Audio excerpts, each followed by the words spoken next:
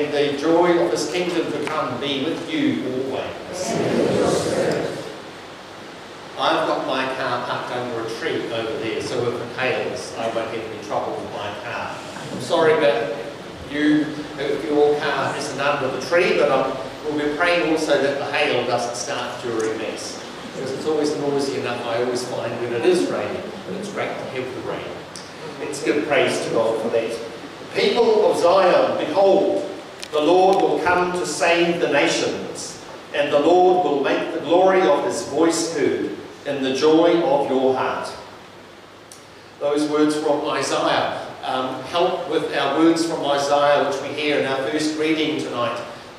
Words of praise, of getting out of Babylon and moving forward with the Lord. We continue in these days of Advent to our second Sunday, where we ourselves progress in our spiritual movement to the Lord. Let us recall the times we have failed Him during the week and seek now His mercy and pardon.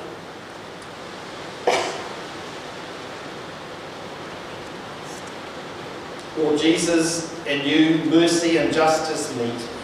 Lord, have mercy. Lord, have mercy. In you justice and peace embrace. Christ, have mercy. Christ, have mercy. In you we receive God's saving help. Lord, have mercy. Lord, have mercy. May Almighty God have mercy on us, forgive us our sins, and bring us to everlasting life. Amen. Let us pray. Almighty and merciful God, may no earthly undertaking hinder those who set out in haste to meet your Son, but may our learning of heavenly wisdom gain us admittance to his company, who lives and reigns with you in the unity of the Holy Spirit, one God, forever and ever. Amen.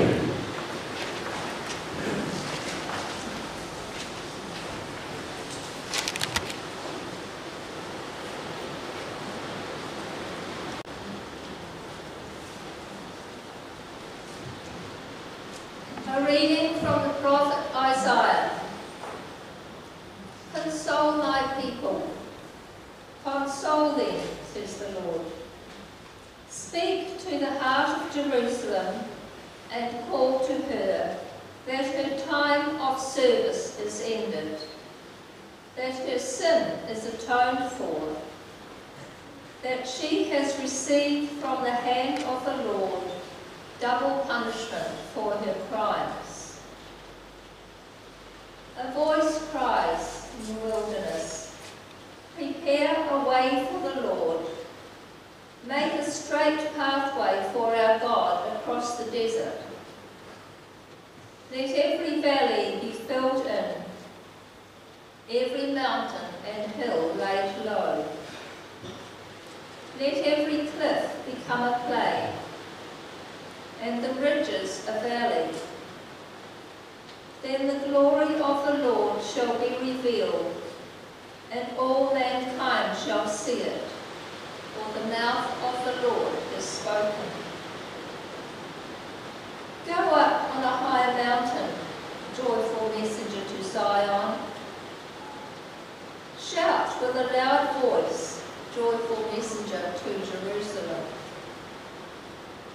Shout without fear.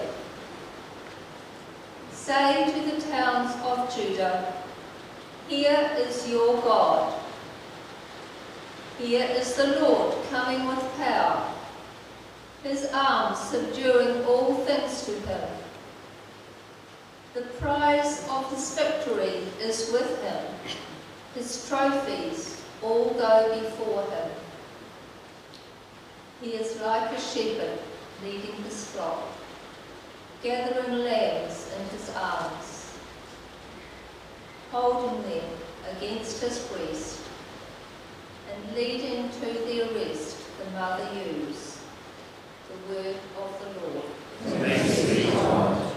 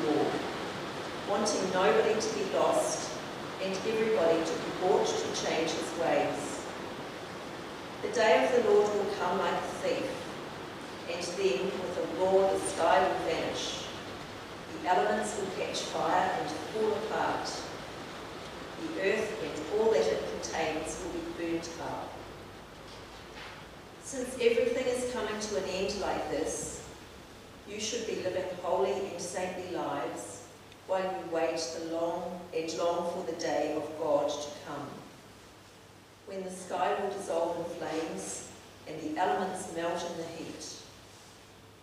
What we are waiting for is what he promised, the new heavens and the new earth, the place where righteousness will be at home. So then, my friends, while you are waiting, do your best to live lives without spot or stain, so that he will find you at peace. The word of the Lord. Thanks be to God.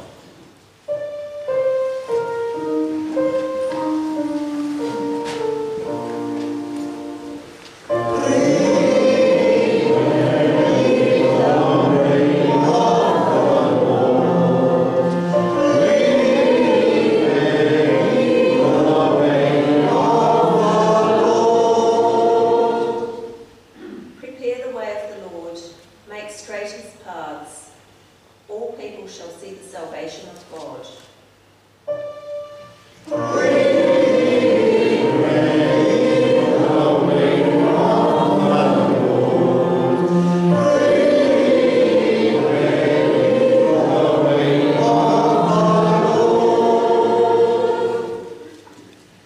The Lord be with you. And with your spirit. A reading from the Holy Gospel according to Mark. The beginning of the good news about Jesus Christ, the Son of God. It is written in the book of the prophet Isaiah, "Look, I am going to send my messenger before you. He will prepare your way." A voice cries in the wilderness, "Prepare a way for the Lord, make his paths straight." And so it was that John the Baptist appeared in the wilderness, proclaiming a baptism of repentance for the forgiveness of sins. All Judea and all the people of Israel made their way to him. And as they were baptized by him in the river Jordan, they confessed their sins. John wore a garment of camel skin, and he lived on locusts and wild honey.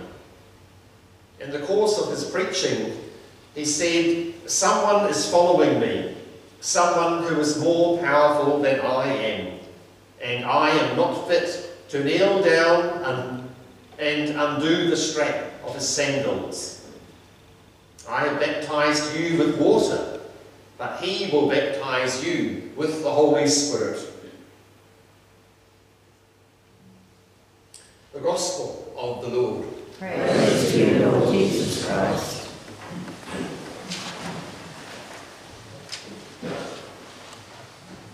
It's always nice when the rain goes, isn't it? Especially to hear the Gospel.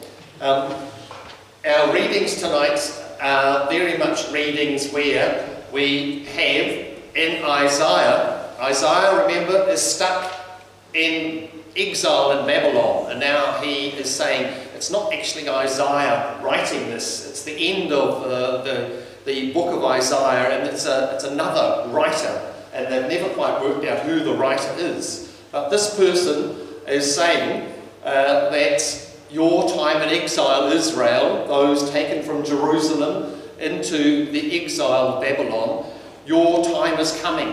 Your time is coming to return. And you're going to walk across the desert.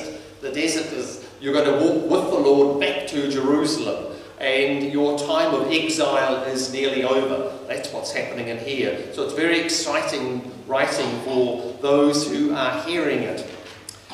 In our second reading from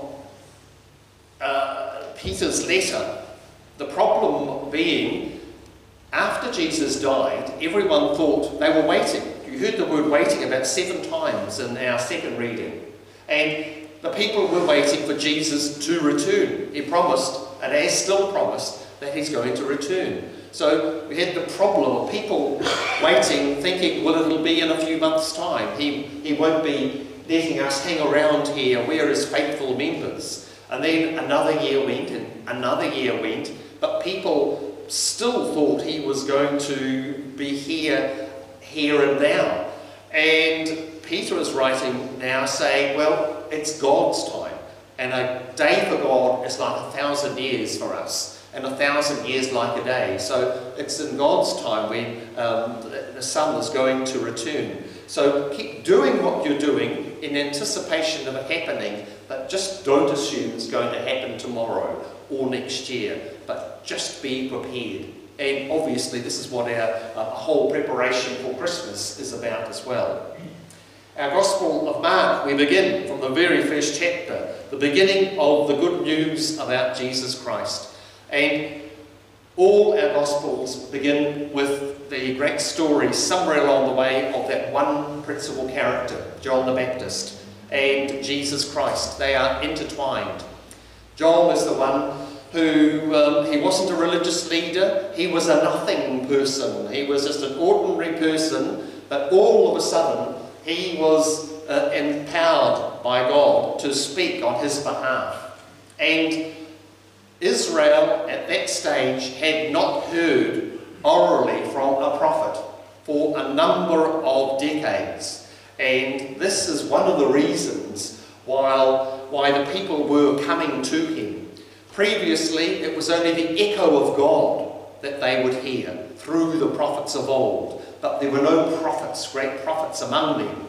John the Baptist turned up and drew people into the desert, a place of great light and a place of cleanliness and a place of healing. They came to him from Judea, where Bethlehem is, and Jerusalem, all the way around. So from the highest to the lowest, they were drawn to his voice and what he was saying. They were baptized as a baptism of repentance to renew themselves for what is going to come. And we know what came. So Jesus called this man John the greatest son born of woman. They were great friends, and Jesus, well, he was his cousin as well, but he was that great man that we hear from today to help us on our movement forward. But he's most important for not pointing, he pointed Jesus out and not himself. John had his own disciples, and he said to them, "Don't follow me, follow him. I'm not the one, he's the one." So he's the one who points to the Lord and points him to us tonight. So let us be reconciled ourselves this Lent at our own reconciliation service in a week or two, that we might be able to spiritually reconcile ourselves in readiness for the great season to come.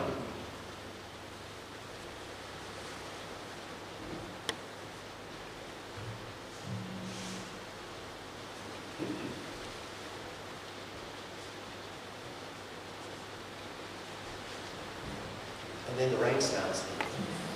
It's great, isn't it?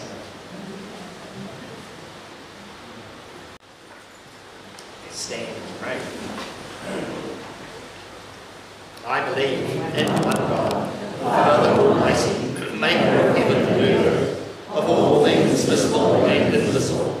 I believe in one Lord Jesus Christ, the only begotten Son of God, born of the Father before all ages, God from God, light from light, true God from true God, begotten, not made, consubstantial with the Father. Through him all things were made. For us men and for our salvation, he came down from heaven, and by the Holy Spirit was incarnate of the Virgin Mary, and became man. For our sake he was crucified under Pontius Pilate. He suffered death and was buried, and rose again on the third day, in accordance with the Scriptures. He ascended into heaven, and is seated at the right hand of the Father. He will come again in glory to judge the living and the dead, and his kingdom will have no end. I believe in the Holy Spirit, the Lord, the giver of life, who proceeds from the Father and the Son, who with the Father and the Son is adored and glorified, who has spoken through the prophets. I believe in one holy Catholic and Apostolic Church. I confess one baptism for the forgiveness of sins, and I look forward to the resurrection of the dead and the life of the world to come. Amen. Let us offer now our petitions to the Eternal Father, who sent John the Baptist to announce the coming of our Lord Jesus Christ. We turn to him now with our needs. That the leaders of the Church, especially Pope Francis, Bishop Paul and all priests, may be strengthened as they lead us through this Advent season. Lord, hear us. Lord, hear our prayer. That men and women entrusted with authority will make justice flourish in our time. Lord, hear us. Lord, hear our prayer. That we may hear and take to heart the call to repent and to accept the mercy offered by God's only Son. Lord, hear us. Lord, hear our prayer. May all those in our community who endure suffering, rejection or loneliness find the fullness of peace in the coming of our Saviour. Lord, hear us. Lord, hear our prayer. For all Christians, that we seek ways to prepare the way of the Lord in our families, schools, and workplaces. Lord, hear us. Lord, hear our prayer. For all who have died, that they may rejoice as they are welcomed into the new and heavenly Jerusalem. We pray especially for Bernard Feely and Pat Gordon. Lord, hear us. Lord, hear our prayer. Heavenly Father, St. John the Baptist preached repentance and the coming of Jesus Christ, your Son. By your grace, may we be found worthy to enter your kingdom through Christ our Lord. Amen.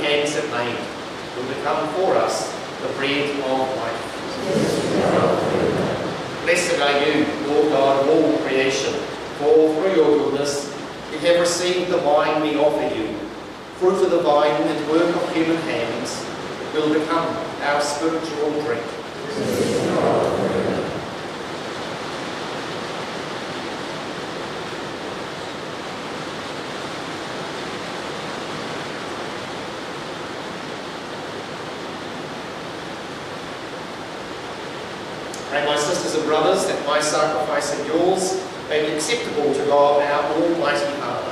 And the Lord receive sacrifice to your hands, the praise and glory of his name, forever and the Lord's holy church. Be pleased, O Lord, with our humble prayers and offerings. And since we have no merits to plead our cause, come, we pray, to our rescue, with the protection of your mercy, through Christ our Lord. Amen. The Lord be with you. And with your spirit. Lift up your hearts. Lift up hearts to the Lord. Let us give thanks to the Lord our God. It is right and just. It is truly right and just, our duty and our salvation, always and everywhere to give you thanks, Lord, Holy Father, Almighty and eternal God, through Christ our Lord. For he assumed at his first coming the lowliness of human flesh, and so fulfilled the design you formed long ago, and opened for us the way to eternal salvation. And now when he comes again in glory and majesty, and all is at last made manifest, we who watch for that day may inherit the great promise in which now we dare to hope. And so with angels and archangels, with thrones and dominions, and with all the hosts and powers of heaven, we sing the hymn of your glory, as without end we acclaim.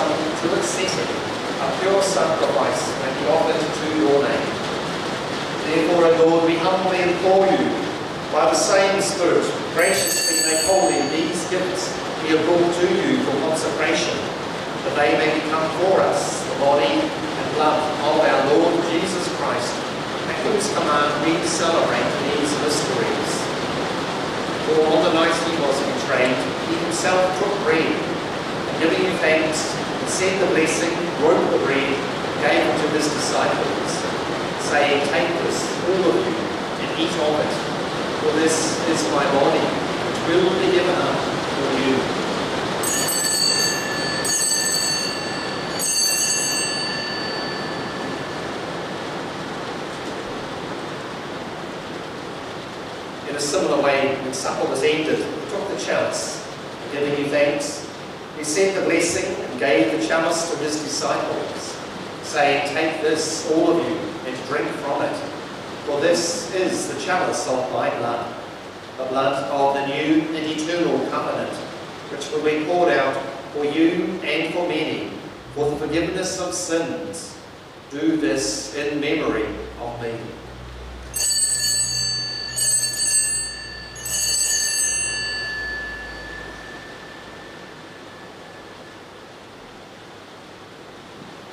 The mystery of faith.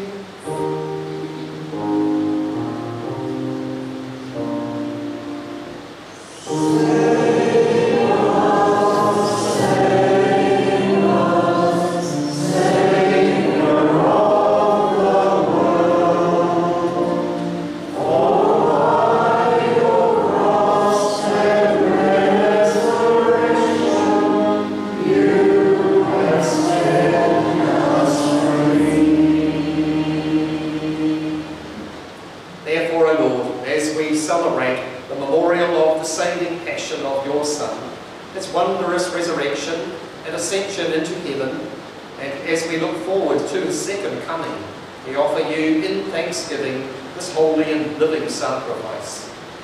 Look, we pray, upon the oblation of your church, and recognizing the sacrificial victim by whose death you willed to reconcile us to yourself. Grant that we who are nourished by the body and blood of your Son, and filled with his Holy Spirit, may become one body, one Spirit in Christ. May he make of us an eternal offering to you, so that we may obtain an inheritance with your elect, especially with the most blessed Virgin Mary, Mother of God, the blessed Joseph, her spouse, with your blessed apostles and glorious martyrs, with St. Thomas and all the saints, on whose constant intercession in your presence we rely for unfailing help. May this sacrifice of our reconciliation, we pray, O Lord, advance the peace and salvation of all the world. Be pleased to confirm in faith and charity your pilgrim church on earth, with your servant Francis our Pope, Paul our Bishop, the order of bishops, all the clergy, and the entire people you have gained for your own. Listen graciously to the prayers of this family, whom you have summoned before you.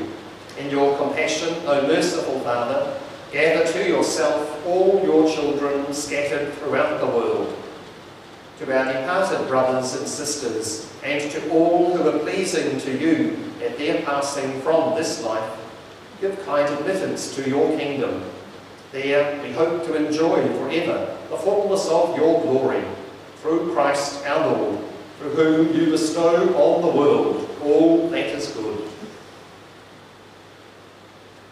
Through him, and with him, and in him, O God, Almighty Father, in the unity of the Holy Spirit, all glory and honor is yours, forever and ever.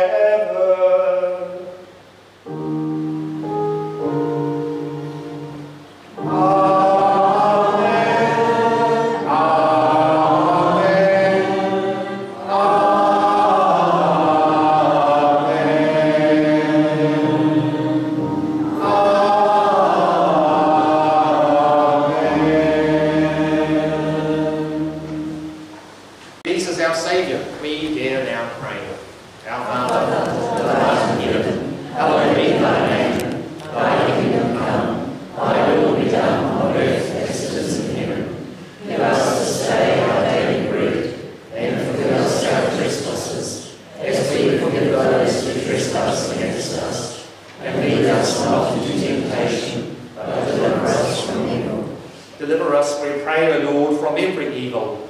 Graciously grant peace in our days, that by the help of your mercy we may be always free from sin and safe from all distress, as we await the blessed hope of the coming of our Saviour, Jesus Christ.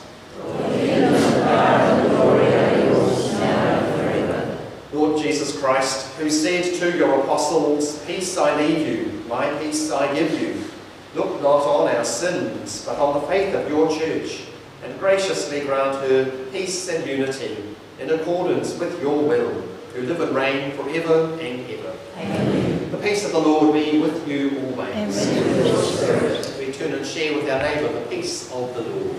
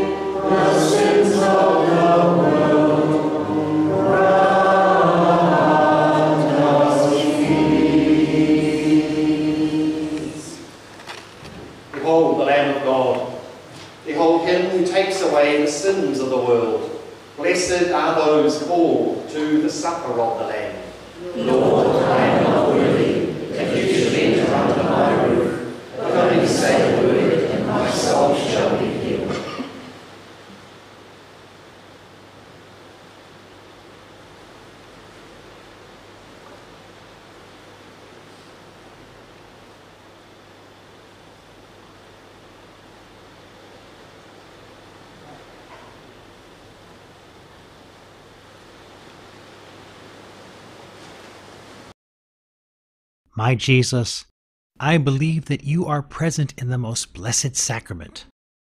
I love you above all things, and I desire to receive you into my soul.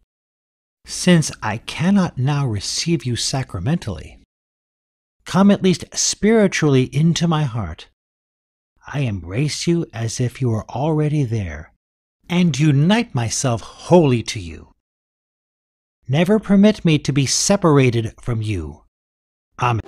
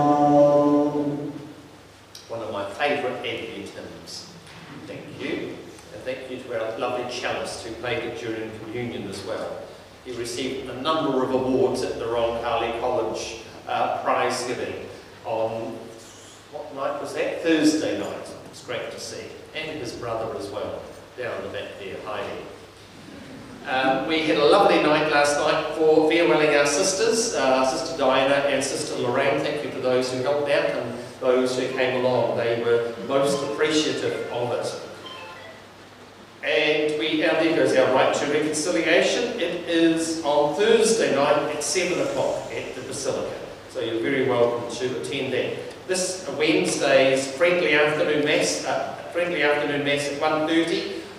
If you haven't been there, it's just a simple mass we have in the chapel, and light refreshments and piano playing and singing and a few raffles at the end. So you're very welcome to come along and participate. It's a very easy afternoon and it doesn't take long either. Something to kill that afternoon while we're waiting. 2 people have died in the last so many hours. Please don't ask me their names. But be wary of mass times for this week. I think there's a funeral on Friday somewhere along the way, and Wednesday I think as well. We've got lots of school mass endings and reconciliation, so we're a bit all over the place. So just be wary of those times and know that there will be no day mass on that day of the funeral. The funeral will replace it. And also, I've also put a 9 o'clock mass on Friday morning because there's a end of year mass at 1:30, so that probably won't happen. But those people who usually turn up for daily mass, you'll know along the way tomorrow or the next day. That's not too confusing, I hope. No No more news. Any other news we need to hear and share? Oh, here we go. You're quite right. That's why I say those things. This is from Teresa. The Christmas newsletter areas to be covered. Most of our areas are covered for the Christmas newsletter drop-off, but the following areas aren't. And if you live in that area and like to go for a walk for half an hour, dropping some newsletters in some post boxes, we would be most grateful, particularly Teresa. And the areas to be covered are Grasmere at Hobbs's Street, Gladstone Road, Oakwood Road and Rosebrook Road. Number 3, Benmore Street and Monowine Place. All right, I have a pleasant point. And number 4, Ashbury Avenue and White Street. Number 6, Fairview Road and nearby. Number 7, Acacia Drive, Seadown Road, Seaforth Road. And if you could take some newsletters to any of those, could you please see Teresa on the overhead projector tonight? We'd be very grateful. Thank you. And you'll go straight to heaven by the way as well. So let's stand for our final prayer. Replenished by the food of spiritual nourishment, we humbly beseech you, O Lord, that through our partaking in this mystery, you may teach us to judge wisely the things of earth and hold firm to the things of heaven, through Christ our Lord. Amen. The Lord be with you. And with your spirit. May Almighty God bless you, the Father, the Son, and the Holy Spirit. Amen. Our Mass is ended. Go in the peace of the Lord. Thanks be to God.